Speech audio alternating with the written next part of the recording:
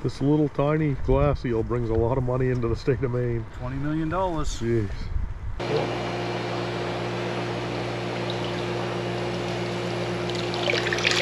There's probably $3,000 or $4,000 there. $4,000 worth of eels.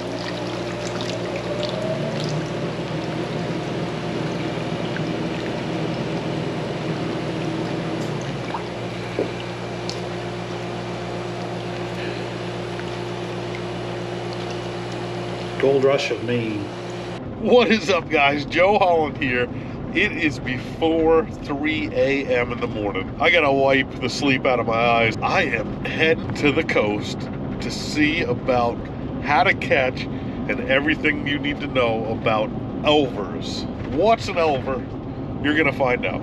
Oh, there goes a fox. It's been a little while since I've been on the road before 3 a.m. We're gonna head to where fresh and salt water meets to meet up with my buddy Abden, who's going to teach us all we need to know about Elvers. Abden is all set up on a retaining wall on a freshwater river that meets salt water. So he's fishing a high tide. He has an aluminum poled net, a foam pad to sit on, and a bucket for the glass eels that he catches. Nearer the water, he has a propane lantern to attract the glass eels and Elvers. The eels come in from the ocean towards the fresh water on the high tide, and Abden blindly swings his net to scoop and catch them as they come up the river. The American eel is unique because it's the only catadromous fish in North America, meaning it lives mostly in fresh water but returns to the ocean to spawn, as opposed to anadromous species that live in salt water and travel to freshwater to spawn.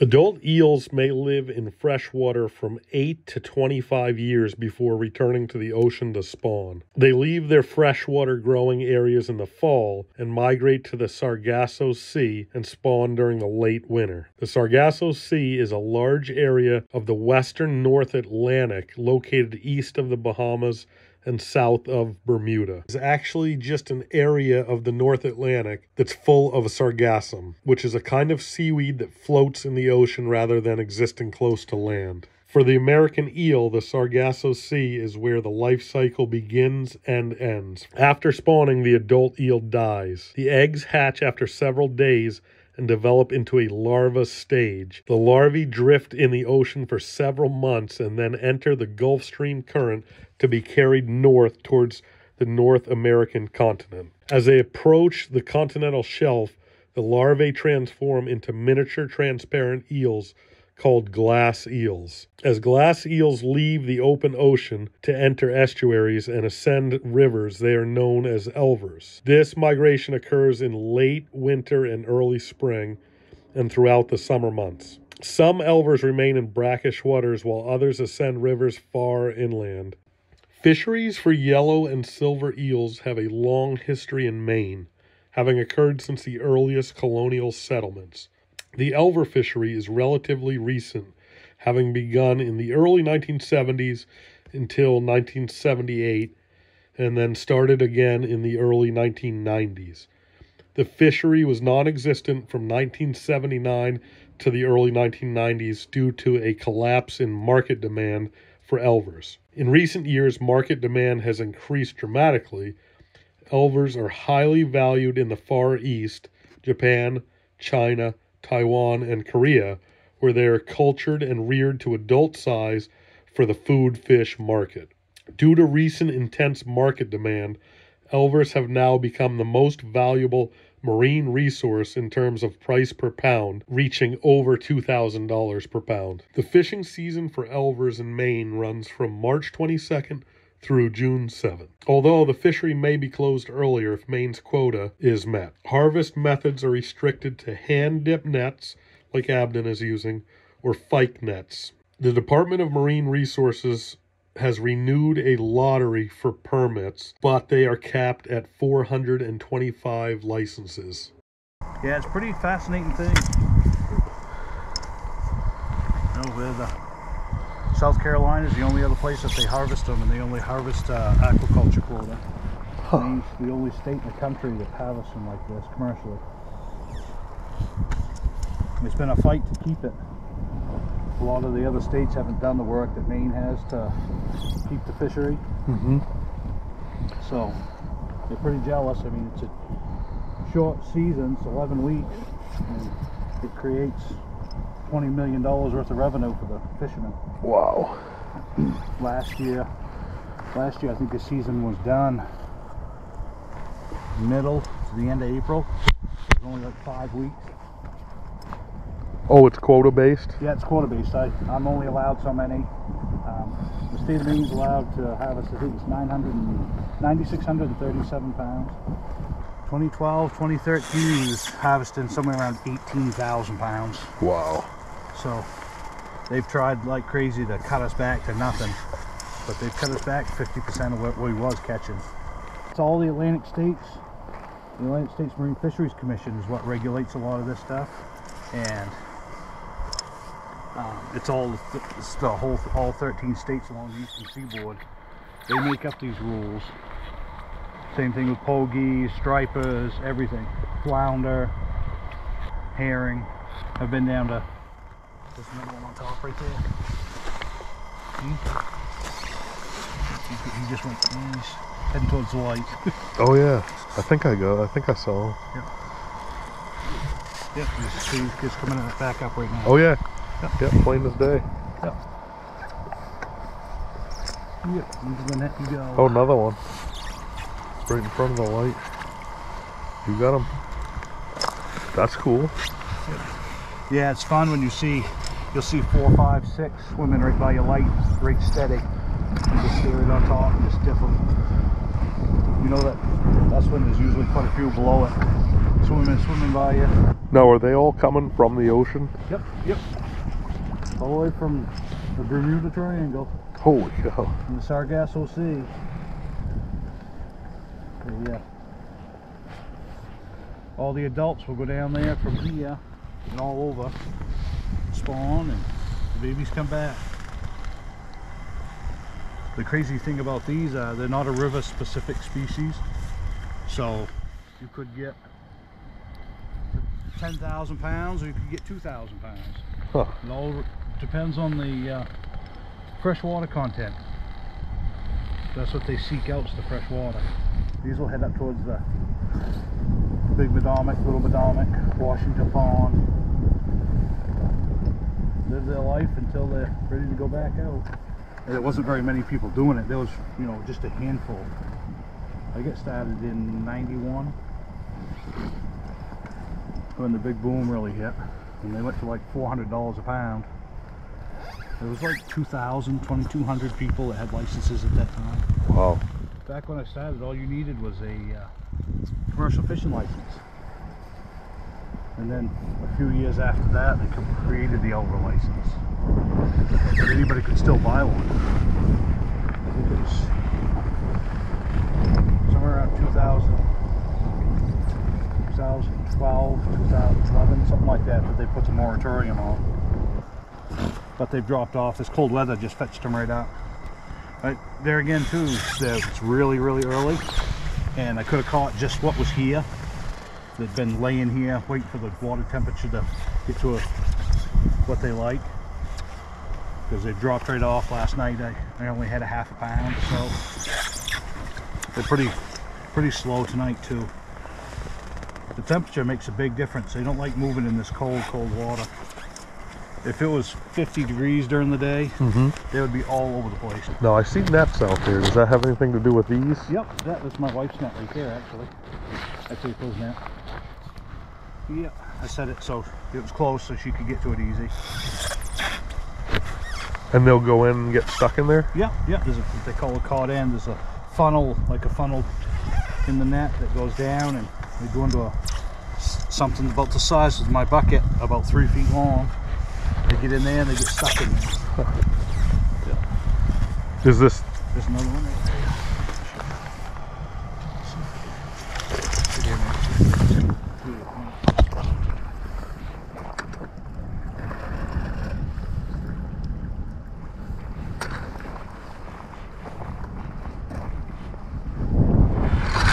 A little better.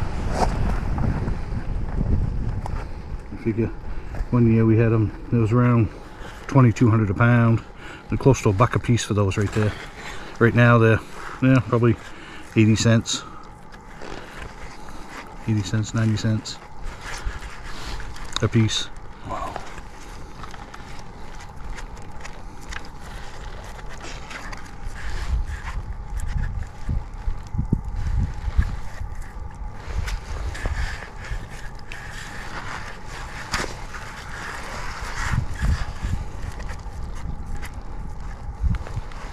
Takes a lot of them to make up a pound.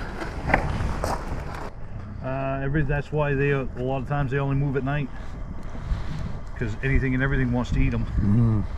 It doesn't take much to eat them either, does it? Nope. Like a minnow could get them. Yep. Back in 2012, 2013, they had 350, 60 pounds in their nets. Oh my god. Oh yeah, some of them guys made 100, 125,000 in a night. Oh my god. One night. Was there no quota then, or? There was no quota then. Yeah, back then I didn't chase them like a lot of guys did. A lot of guys go all the way to Bangor, to Machias and places like that, and chase them up the coast. Because as they come up, they'll come into these rivers at different times. And some of them guys would chase them and catch them all season. But I predominantly just stayed around here, fish over in the Sheepscut, because you could leave here at high tide, go over there and still fish for another hour and a half, 2 hours, because the tide's so late up there. And fish over there and get another pound and a half. A lot of guys used to go to New Jersey and Massachusetts and New Hampshire back when there was no quota and there was really, it was the Wild West. They used to start early and go down there and chase them up through. I had a place in one year we didn't have we chased them up to Bangor, and I had a place that I sat right where the old fish ladder was, right across from the hospital power plant there. And one day we took a boat up because it was the easiest way to get to a lot of places, because there's a long ways through the woods to get to the river from the road, and I had a wall like this. And I turned my light on and there was a band of them about 2 feet wide, and it was just nothing but eels for 300 yards. Oh my god. Following that wall right down through. I did like 6 pounds in like 2 hours. It was crazy. It's getting a little better. Oh yeah. Yeah, it's getting a little better. It's starting to move.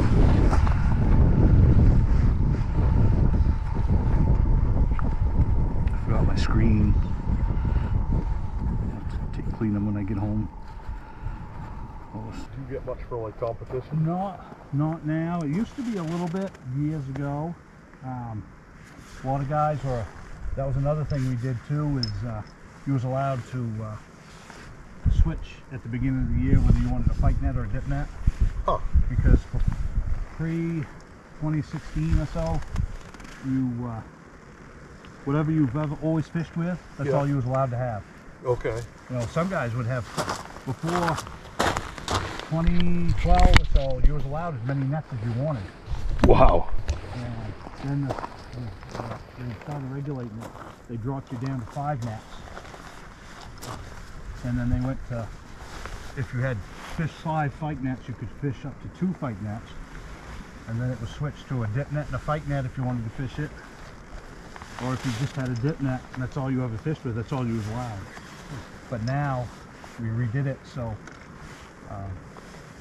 you can have whatever you want at the beginning of the season, but you're stuck with it for the season. Okay. And I've always dipped. I always loved dipping.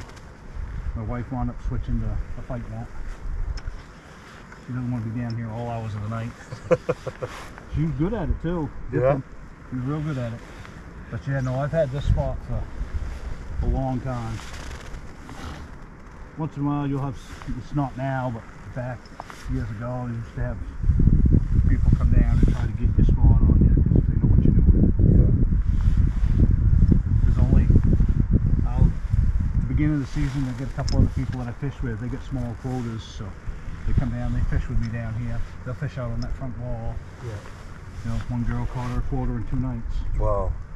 She's got a small quota. And the other one was a friend of mine's a tribal member, passing 40. He fished here 4 nights, he got his. And then because they shut them off because they hit their quota. Oh, the tribe? Tribe, yep. Passable parties, yep. Huh. They all got different quotas by population. Now, does she have a smaller quota because she hasn't been doing it as long? Yeah, she wasn't as aggressive as I was. Yeah. Hey, she was close, but you know, she hit, I think it's 8.4 and I got 12.2. What's the most somebody has? There was one guy, I think he's still alive, he's got a 150-pound quota. Oh my God. Yeah, a lot of guys. Most fishermen get anywhere from 10 to 25 pounds, and you got a handful that's got over 40 pounds, 40, 50 pounds, and you got, I think it's 2 or 3 guys in the state that have over 100 pounds. Oh my God. Yeah. So when they go, it goes back to the fishermen for the most part, and then new permits. When they Say get out. if one of those guys passed away, that new permit would get 4 pounds of that, and the rest goes back to the rest of the fishermen. Wow. So anyone that started off with 4 pounds every year, you know, would get a little bit of a taste every year. Eventually, what it'll do, it'll take forever to do, but everyone will have the same. Yeah. But it could take 50 years before that happens. Yeah. Yeah, there used to be the Wild West down here, fist fights and people throwing each other overboard. Oh, At the end of the night. Oh yeah. Oh yeah. You're standing there and hearing hooting and hollering and screaming, and next you know you hear a splash. Oh my gosh. 4 guys went swimming up there one night up above the bridge. So it must have been crazy back in the day when the price. Oh yeah. Oh yeah, guys lugging guns. Oh my Plus it was God. cash. It was all cash sales back then. Yeah. You know, some of the dealers, they had one guy that was set up right in the urban parking lot for a long time. Nothing to be sitting there with $100,000 in his truck. Oh. We produce roughly around 1.5 to 2.2 million dollars worth of clams out of here a year. Wow. Yeah. About $1 million worth of Elvers come out of here a year too. Wow. Yeah, so this river is... Oh, it produces a lot of product. Wow. Yep. I had no idea it produced that much. Yep. Because we got lobstering on the bottom end, on the lower end. That's probably in the millions. We got a lot of fishermen from Waldboro that fish on the lower end. They fish out of Friendship, but they'll come up into here. So how far from the actual ocean are we right now? Like the last inlet or whatever. From here down, it's probably 3 miles to the Narrows.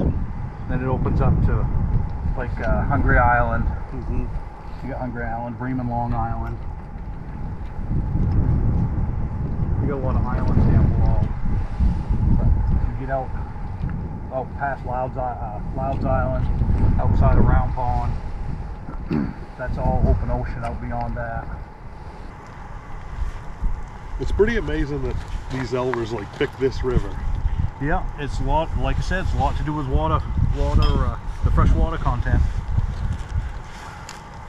It's like in the Kennebec and in the Penobscot. That's a huge drawing for them because a lot of fresh water comes down through. That attracts a lot of eels. Oh my God, the Kennebec must be loaded. Yeah. The Penobscot's really big. Yeah. You know, it'll produce hundreds of thousands of pounds. In the last few years, everyone's done pretty well. Yeah. So they haven't even bothered to fish because they get there late, because that's so much further away from the ocean. Oh, I see. Yeah. Yeah. And yeah, they'll be towards the end of the season before they get up there in the middle of May, the end of May, 1st of June. So they haven't even been fished on at all for a couple of years, 2 or 3 years. Everyone's already had their quota by then. Do you guys have a size limit on your net?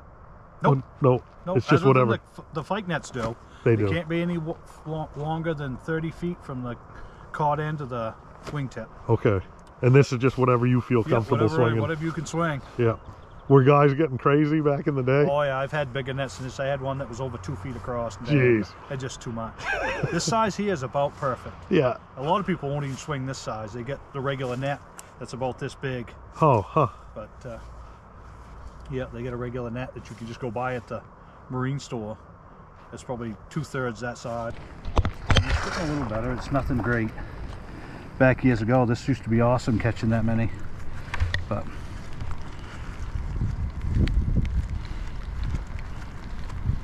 now, do they have like big days in a net too? they can, yeah. Yeah. I've seen it where I've seen videos like up in the Union River a few years ago. Guy dumped his net. It was 2 5-gallon buckets full of them. So you're talking 80 pounds at say $2,000 a pound. Wow. That's like winning the lottery. What's that? That's like winning the lottery. Oh yeah, yeah. He just dumped them. He didn't need that many, but he dumped them in a 5-gallon bucket and just kept pouring them out and just overflowing. There was nothing but eels. There was no water in the bucket at all. Oh my God. Yeah. You're talking $160,000 set one night. He could have sold them all. Yeah. That's the one thing we've been pushing for DMR to do is, you know, these eels got to take a lot of work to get up into the fresh water, and the guys would like, what they'd really like to do is if they get done, they get a big mass like that, just put them up above. Yeah. You know, give them a chance to get up there. You know, almost like a stalking program. They do it with alewives. State comes in, they'll harvest a bunch of alewives live and take them up to a lake and put them in it. You know, so hopefully they'll work their way back down. You know, go up and spawn and work their way back down. Will they do that or no? We've been fighting with them to try to get them to do it. They really been pretty apprehensive about it, which I don't understand why, but I don't think they have the staff to monitor it. And they're a competing product for the same food. Anything in the water they're feeding on, just like clams.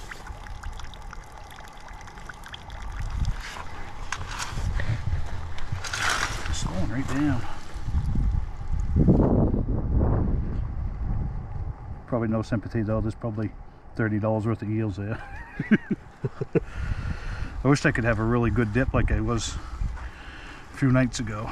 Hey, you never know. When next one, there'd be 200 or 300 eels, 400 eels in there. No kidding. Oh yeah. Are the buyers set up for like everyday buying? Well, what they'll do is the buyers will usually when they get 100 kilos, that's when they'll ship out. They'll send out 100 boxes, and there's a kilo in each box, 2.2 pounds. Do they ship them dry? Nope. Nope, they put them in air and put the oxygen to them. Okay. Yep, they put the oxygen to them. Like in water? Yep. Okay. Yep.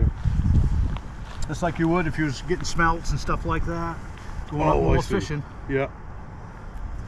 Put them in a bag, put some water in there. And they fly them over? What's that? Do they fly them over? Yep. Yep. Huh. Yep.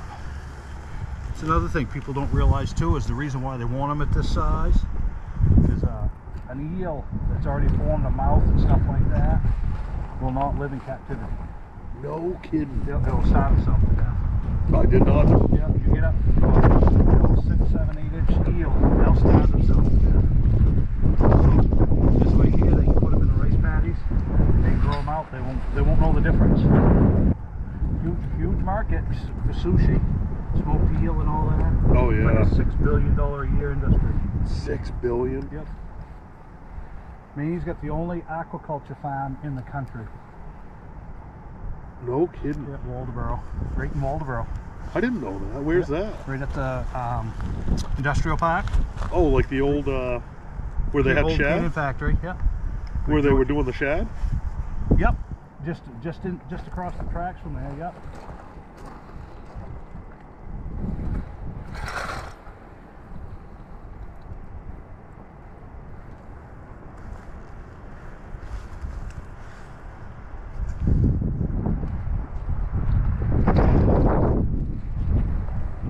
Seagull feather. I don't know what it was. Oh, you got one there.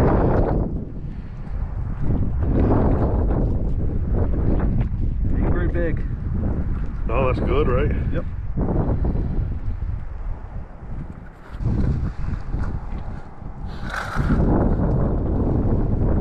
Nice.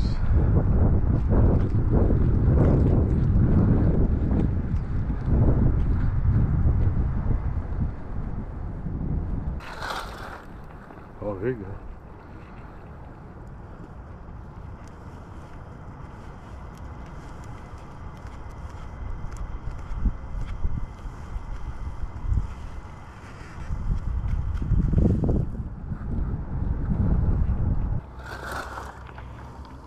Slowing down quite a bit. Everybody, but there were just 50, 60 people running around everywhere trying to set the nets where they wanted them. Yeah. It was crazy. Nuts. Oh yeah, it was like the Wild West. It was. It was fun back then, but yeah, it was pretty unnerving. I mean, oh yeah, people were on edge all the time. People getting robbed. Oh yeah. People stealing other people's eels. You Oh, didn't want to leave geez. your bucket like this and go to your truck. You come back, the thing would be gone. Holy cow. Yeah. So, Wow. Yep. It was the Wild West for sure. Holy cow. Yep. Yep. Not like that anymore. Kind No. of boring. No, I can see it's not like that anymore. No. Like I said, it's me and a couple other people that fish. They get small quotas. They'll come down the first of the year and they'll set right there. Oh, I guess there is somebody still up there. Yeah, that's probably Jamie just Yeah. walking around. Probably cleaning his eels. Yeah. But yeah, Jamie will fish there. Little Richie Levenseller fishes up there, and Micah fishes up there. And that's about it. Now this place used to have 25, 30 guys up through here. Wow. Yep. Do you think the quota system helped it, or? Well, I think being able to switch to fight net. But Yeah. before all those guys that were here were all dip netters. Yeah. That's all they were allowed to do. Oh, okay. So Yeah.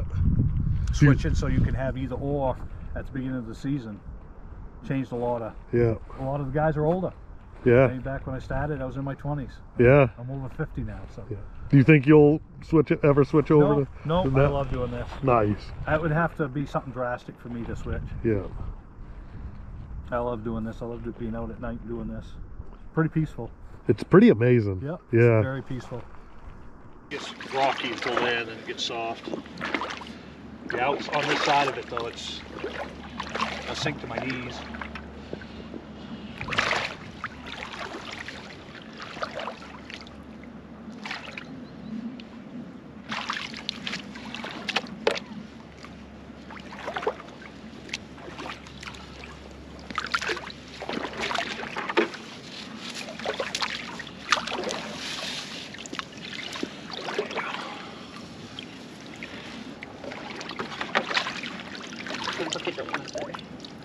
There's too much water.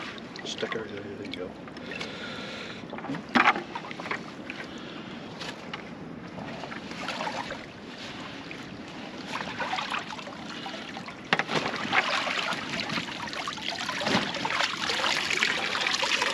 Something in there. Yep. Put quite a bit of jelly.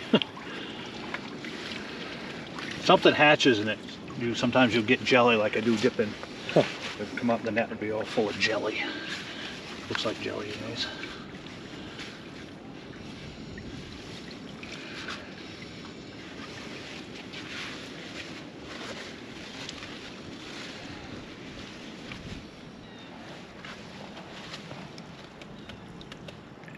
Everything?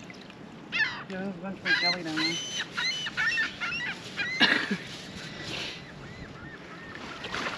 There you go, Charlie. Pull that net, just a couple of that back there.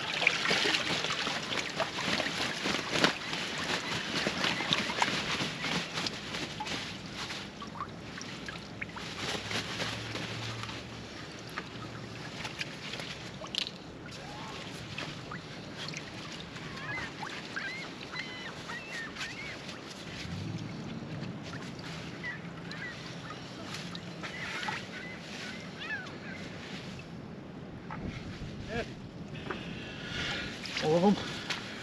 All of them. Rinse this out. There's the cover. Rinse this out a little bit. That's a pretty slick net, huh? Yep. Are there regulations on how wide it can be? Yeah, can only be 30 feet from wingtip to the cod end. Whoa. 30 feet. Yeah. And then width? Anything? No, on that? it don't matter. And height doesn't matter. This is an 8-footer. Oh wow. Some of these guys, like that one there, is probably a 10-footer. Wow. I'm having another one built for her that's a 10-footer, so we can put it up above on the other side of the wall. Oh, that guy's got his from the top of that wall down? Yep. Wow. Yeah, he's got a 10-foot net, I'd say. Yep. And these got to get checked every... They're supposed to be every 16 hours. Mm-hmm. That's an odd number, isn't it? Just Yep. based on tide, or? Yep. Yep. That must have been awful back in the Wild West of this, having a net out. Oh yeah, cod ends being cut off. Oh my God. Guys would run down, cut the cod end off and run with it. That's awful. Yep, they'd cut it, just cut her right off there and lug her off. Jeez. Yep. So you don't know what you caught yet? No, no, she won't till we get back to the house. Cool. She'll screen them out there. Crazy.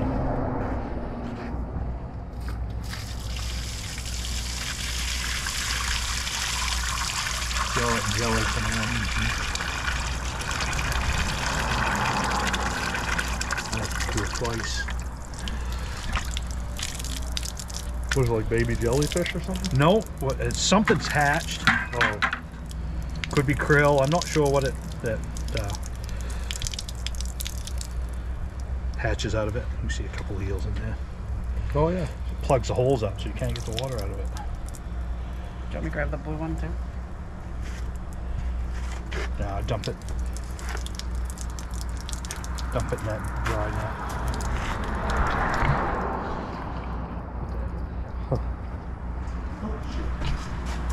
You get a hold of that. I forgot to put the net on the bucket. Stuff's pretty nasty, huh? Yeah. What are they, Tommy cod or something? I don't know. What are these fish? Ah, those are chubs. Oh, no. Saltwater chubs, yeah. Yep, oh, yeah. So you try to get that net to catch everything.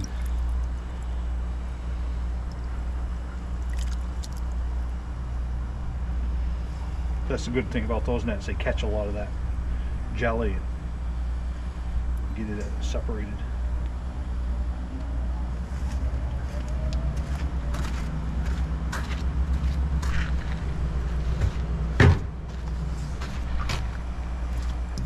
See any eels? A few.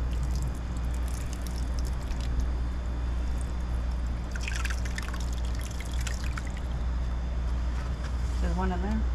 There's a couple. Oh yeah, I see them. Yep.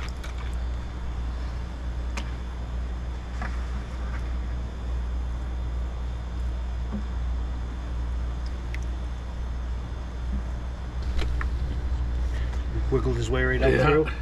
Another one right there. Wiggling his way out through. Yeah, there's one over there. I don't know if he's dead or alive. Looks like he's dead. It's another thing too is sea fleas. Sea fleas will bite them and kill them. No way. Yep.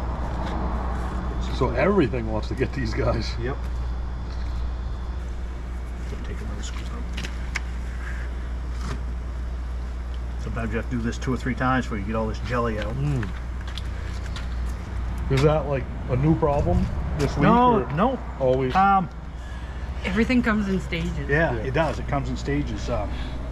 Like the first few nights, I didn't have any jelly, and the last 2 or 3 nights, like I said, I think something hatched. And all of a sudden, at a certain time of the tide, I'll get all that jelly.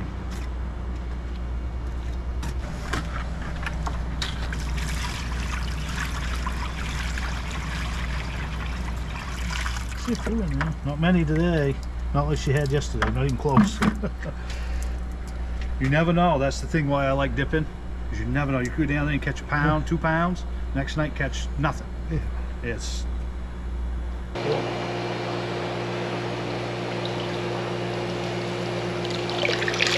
there's probably $3,000 or $4,000 there. $4,000 worth of eels.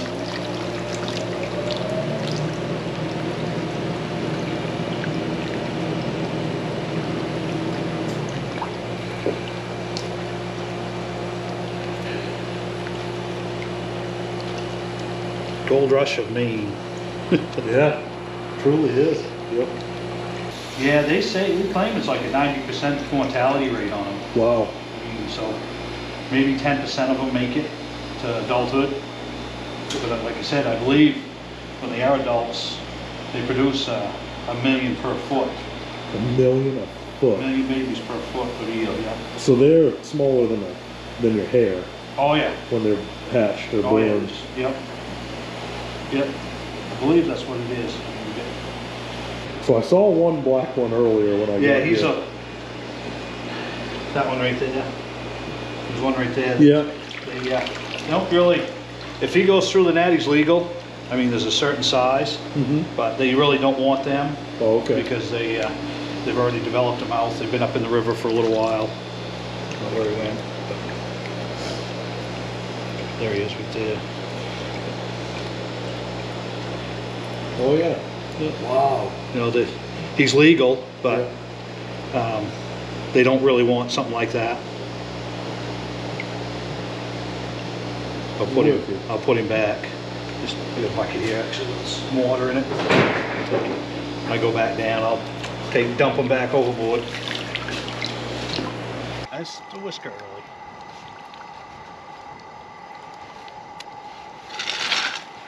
Oh wow. There's a few. That ain't bad. Oh, you wait. Yeah. Oh yeah. We're gonna have a good night. Oh, that's slick, and they'll just swim through. They'll swim right through. That's slick. All the grass and stuff stays in there. Yeah. Yep. They're pretty fast. Wicked fast.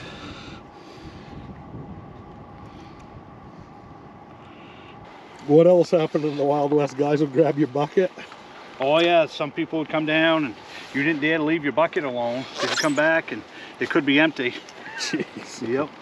And it was shoulder to shoulder sometimes. Oh yeah, there was people lined up. There'd be 50 people down here, right in this one area where I get it all by myself now. There'd be 50 people here. Yep. Hooting and hollering all night and all kinds of craziness. Any fights? Oh yeah. Oh, yeah, I was down here one night. 4 guys went in the water. Yep. Oh yeah, they had fights this year. Really? Oh yeah. Yep, down one. I guess they had some issues down in Pemaquid and issues in Camden. I used to go to those places. I don't go into them anymore. Was it over like location? Yep. Yeah, that's my spot. No, that's my spot. Well, if you're there first, you don't get it. Yeah. You know, the other person doesn't get it. So one good thing down here is most everybody's established their spot. Yeah. So it's pretty good down here. But you get places that are early in the season. They want a particular spot.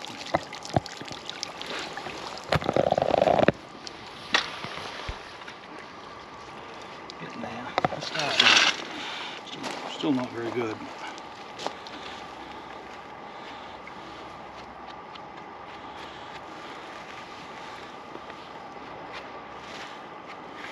Little guys. Yeah. That's what they like though. They like them little ones. That seems like more than the other night. Yep.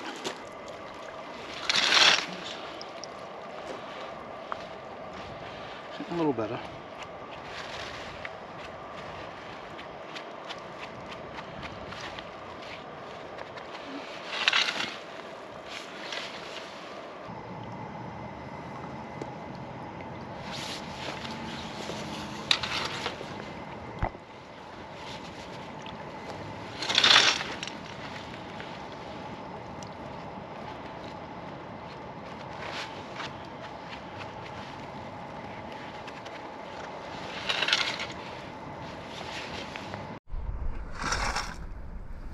It's a little better. A couple bigger ones in there. Yeah, there's some bigger stuff coming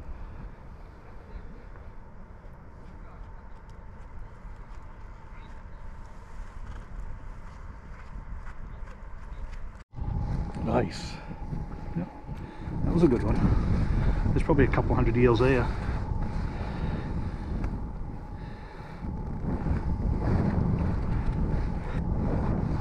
Seems like they're coming in late. The moon's gone behind the clouds, that's why. This they could have been driving them tonight, the moon. Nice. We'll stickle back.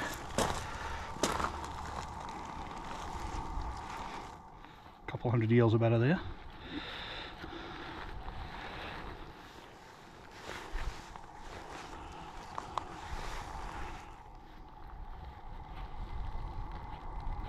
I'm thinking things are close to $1 a piece.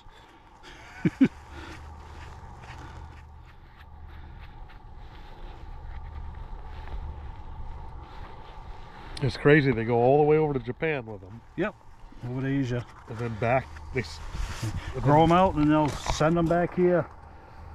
alive. Yeah, no, yeah. A lot of times I think they process them over there. Okay.